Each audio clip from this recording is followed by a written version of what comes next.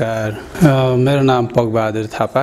म पेशाले उपप्राध्यापक ललित कला केन्द्रीय विभाग कीर्तिपुरमा अवस्थित छु।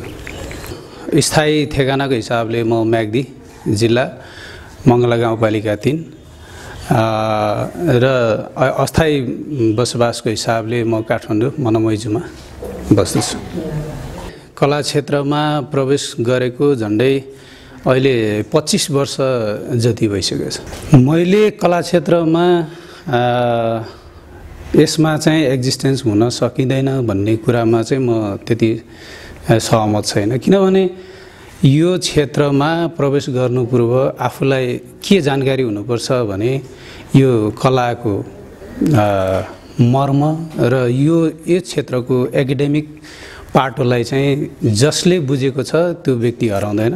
अन्यथा एकाडेमिक पाटोभन्दा अन्य क्षेत्रबाट चाहिँ आफू गाइडेड हुन्छ भने अवश्य यो ठाउँमा चाहिँ त्यस्ता व्यक्तिहरूले हराउने सम्भावना, यसको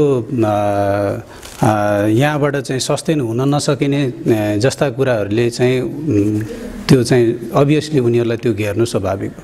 यङहरूलाई चाहिँ कलाकारहरूलाई चाहिँ मैले चाहिँ मेरो दृष्टिकोणमा हेर्नुपर्दा उज्जवल भविष्य देख्छु, किनभने अहिलेको कन्टेम्पोरेरी सिचुएसन भनेको ग्लोबल हो। र यहाँ भएको इभेन्ट कुनै एउटा विश्वको कुनै कुनाबाट हेर्न सकिन्छ र कुनै पनि कुनामा भएको कुनै पनि एउटा एक्टिभिटिज नेपालमा हामी सहजै ग्रहण गर्न सक्ने आजको यो युगको डिजिटल प्रविधिले हामीलाई उपलब्ध गराएको छ। यस्तो अवस्थामा जहाँ चाहिँ आफू अवेरनेस हुने र आफ्नो अवेरनेसलाई चाहिँ अभिव्यक्ति गर्न सकिने सहज माध्यम र त्यो भएको हुनाले मैले जहाँसम्म लाग्छ यो क्षेत्रमा उज्जवल भविष्य देख्छु। जम्बङ थापा, अहिले चाहिँ म पेन्टिङ पढिरहेको छु अनि पेन्टिङ नै गरिरहने, अनि साइड बाई साइड चाहिँ टिचिङ।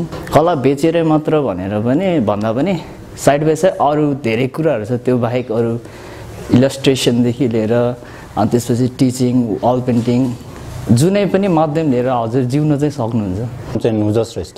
हजुर, कला क्षेत्र चाहिँ रमाइलो छ। यो विषय भनेकै हाम्रो इन्टरटेनमा पनि पर्ने भएकोले त्यो रमाइलो छ। यसमा चाहिँ रमाइलो लिँदा पनि त्यसमा कुनै ठाउँमा चाहिँ डिफिकल्ट पनि छ।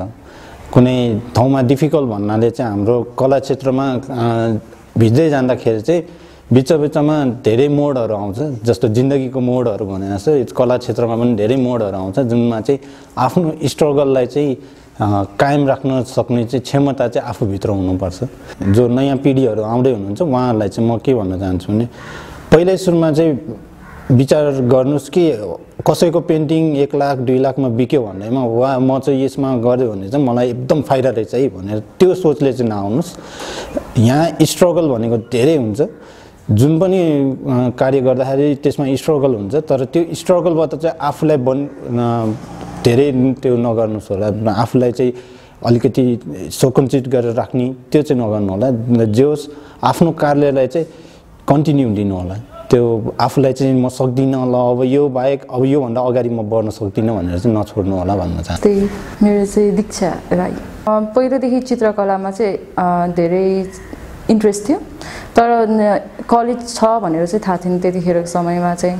अनि पछि आफ्नै ड्रइङ पढाउने सर उहाँहरू मार्फत चाहिँ ललित कला छ भनेर थाहा भएपछि चाहिँ ब्याचलर मैले ललित कलामा गरेँ, अनि अहिले चाहिँ मास्टर गर्दैछु। हुन्छ नि, आफ्नै इच्छाको कुरालाई पछ्याउँदाखेरि चाहिँ त्यहाँ चाहिँ अब खुसी नै मिल्छ वान वेबाट। किनभने चाहिँ एज अब मैले चाहिँ पेन्टिङहरू गर्दाखेरि चाहिँ एउटा पिस चाहिँ पाउँछु। पेन्टिङ पढ्छु भन्ने चाहिँ थियो, जस्तै लियोनार्डो डा भिन्सीको लाइफबाट पनि इन्सपायर भएको थिएँ। अनि आफ्टर अब मेरो एसएलसी सकेपछि चाहिँ म चाहिँ ललित कला चाहिँ जोइन गर्छु भनेर चाहिँ बसिरहेको थिएँ। तर त्यति बेला चाहिँ के थियो भन्दाखेरि चाहिँ म पढ्ने बेला चाहिँ ललित कलामा +2 चाहिँ थिएन क्या। साइडमा चाहिँ हुन्छ नि पेन्टिङमा पनि कहिलेकाहीँ चाहिँ कमर्सियली पनि सेल गरेर चाहिँ म बेच्छु। अनि वान अफ द अर्को साइडमा भनेको चाहिँ टिचिङ गर्छु म चाहिँ। हो कि होइन नै पहिला फाइन्ड आउट गर्नु पऱ्यो। इफ तपाईँको प्यासन हो भने यो हुन्छ नि तपाईँ चाहिँ कन्टिन्यू गर्न सक्नुहुन्छ। अनि गिभ अप गर्ने सिचुएसन पनि आउन सक्ला, तर पनि इफ त्यही कुराबाट तपाईँलाई चाहिँ हौसला दिन्छ अथवा त्यही कुराबाट चाहिँ तपाईँलाई चाहिँ सेटिस्फाई हुन्छ भने चाहिँ यु विल कन्टिन्यू भन्ने नै हो मेरो त